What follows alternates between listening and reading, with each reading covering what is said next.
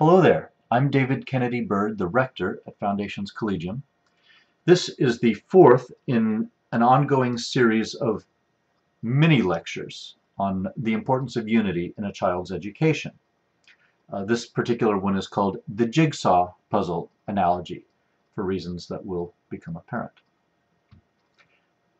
In the opening lectures in this series, and I think it's going to run to about 15 probably total, but in these first few lectures I've been sort of casting about for ways to illustrate the idea of unity, what it is, how it works, what it looks like. This is necessary because I think some people are confused about what unity actually means. They think that unity and diversity are opposites. You can only have one or the other. You can't have both unity and diversity. But this is a mistake. These people are confusing unity with uniformity. You're familiar with the idea of uniformity. If something is of uniform texture, that means it's the same throughout. All of it is the same. But that's not what unity means. Uniformity means sameness. Unity means it all fits togetherness. Here's an example of what we're talking about. Putting together a jigsaw puzzle. You've done this. You've put together a jigsaw puzzle. I've done it hundreds of times. I love jigsaw puzzles. So imagine that it's a 1,500 piece jigsaw puzzle. You upend the box, you dump all 1,500 of the pieces out into a pile in the middle of the table. It's a mess. It's chaos. 1,500 pieces all just jumbled together all over the place. But what you know is that once the pieces have all been sorted out and you've figured out how they all connect together in the appropriate ways, there will be a unified picture. There will be a meaningful design that will arise from the apparent chaos of all these 1,500 pieces that are just stacked. Unity and diversity are not opposites. They're complementary. 1,500 pieces, each of which is a different shape and has different colors and lines depicted on it.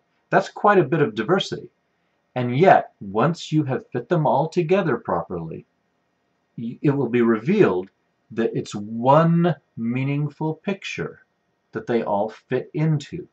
That's how unity and diversity work together. We could come up with any number of examples. Let's say you're putting together a model clipper ship. Maybe you're not into ships. Maybe you're into race cars. It's a model race car, or a model dinosaur, or a model spacecraft. And you've got all these plastic pieces or balsa wood pieces that have to be fit together in intricate ways. Maybe they snap together. Maybe you have to glue them together. And it's just this amazing mass of little pieces. But once they are all fit together in the right way, it'll be a unified end product. Let's say you're putting together a set of bookshelves, guided by the strange directions that were written by someone for whom English was obviously not his first language. And this is always a fun challenge. But you've got these different pieces, and if you assemble them correctly, you'll end up with a unified end product.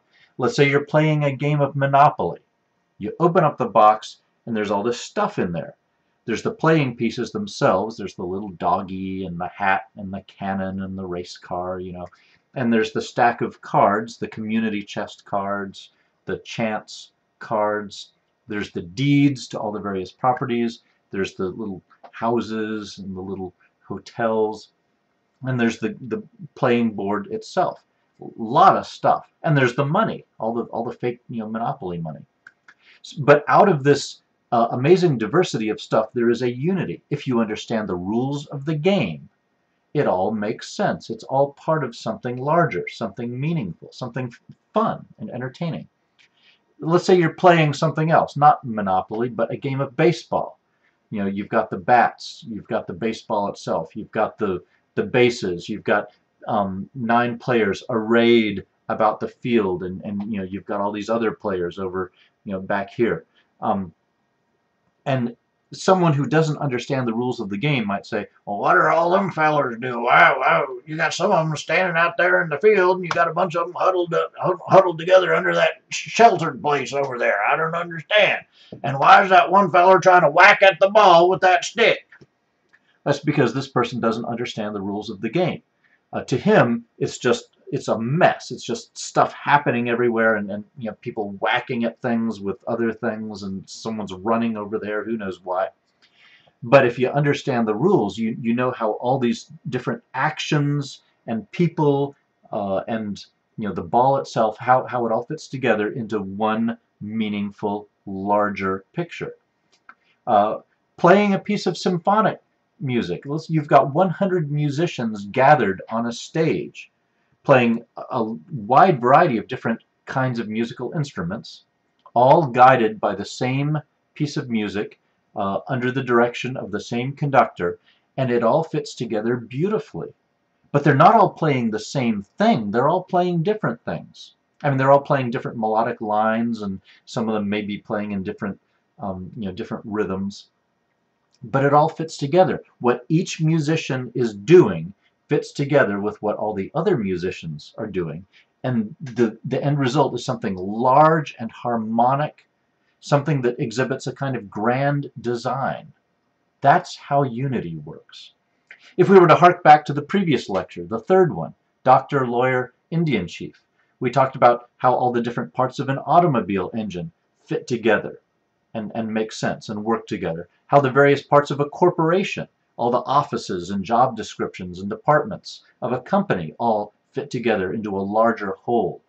And we talked about how a member of the medical profession is able to understand all the different organs and systems of a human body as being parts of something larger, something incredibly complex, an amazing, a mind-blowing amount of diversity within the human body. But that is not inconsistent with the unity that is the human body itself. I mean, you are one person. You are not billions of people just because you've got billions of components in your body. All of that diversity makes sense in terms of the one person that you are. Note that in each of these examples, unity and diversity are not opposites. They are complementary. Just like reality, just like the real world. All of this mind-blowing diversity that we're swimming around in is part of a larger picture. A unified cosmos which emerged from the mind of an infinitely powerful and infinitely creative and infinitely intelligent cosmic person. This is a unified cosmos that all fits together and makes sense. Now here's the punchline. If a kid can graduate from like 14 years of schooling without understanding this, without understanding that all the stuff he's been learning, all this diversity of stuff that he's been learning for the past 14 years, all fits together into one larger unified picture. If he doesn't get that, then something has gone desperately wrong with his education.